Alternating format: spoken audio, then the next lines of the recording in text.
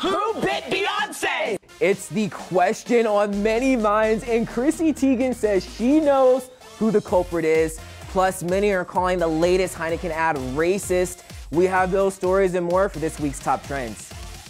Hey everyone, I'm Benny Adams and welcome to your Top Trends. It's where I give you some of the biggest stories that happened throughout the week. We're starting off with Jason Aldean. He's dedicating his new album, Rearview Town, to the victims of the 1 October mass shooting. According to the country music blog, The Boot, the album doesn't include any music about the tragedy since it was mostly recorded before that night, but he said he wanted to dedicate the album on a personal note for himself. Aldean also says he is considering coming back to Las Vegas to finish his Route 91 set. And the former stylist who accused Ryan Seacrest of sexual harassment has filed a police report in Los Angeles. According to The Hollywood Reporter, Susie Hardy claims Seacrest engaged in several inappropriate acts with her, including pushing her head towards his crotch, grinding against her, and slapping her buttocks so hard he left a mark. She says the behavior went on between 2007 and 2012 while she was Seacrest's personal stylist.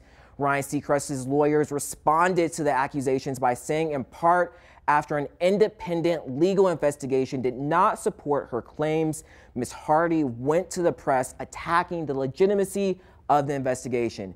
He went on to say Ms. Hardy now claims to have spoken to the authorities. We will continue to cooperate and we will remain confident that Mr. Seacrest will once again be cleared of any wrongdoing.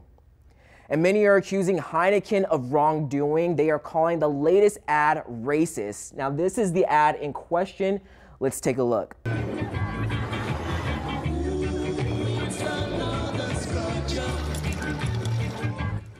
It features a bartender sliding a bottle of Heineken Light to a woman. The bottle travels past several black people, arriving at the lighter-skinned woman. The clip, which came under fire on social media, ends with the tagline, "Sometimes lighter is better." Chance the Rapper called it terribly racist on Twitter, and other users agreed with him. Heineken responded by pulling the ad from TV and internet. A spokesperson for Heineken USA said, while we feel the ad is referencing our Heineken Light beer, and that light beer is better than other high-calorie options, we missed the mark. We are taking the feedback to heart, and will use this to influence future campaigns. It is the question sweeping social media: who bit Beyonce? The mystery started when Tiffany Haddish said during a GQ interview that an unnamed actress bit Queen Bey on the face. Haddish says she met Beyonce at a party where the Bikegate went down, but she is staying quiet about the incident. Now, enter model Chrissy Teigen. She got in on the action and started doing some investigating herself, and she eventually found out who the culprit was. Here's what she had to say while talking to Kathy Lee and Hoda. There really was a bite. There was a bite. You can confirm the bite? Yes. Okay.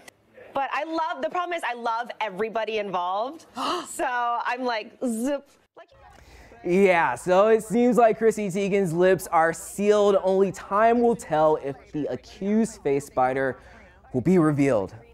And those are your top trends for this week. You can find more trending stories right here on our website, news3lv.com.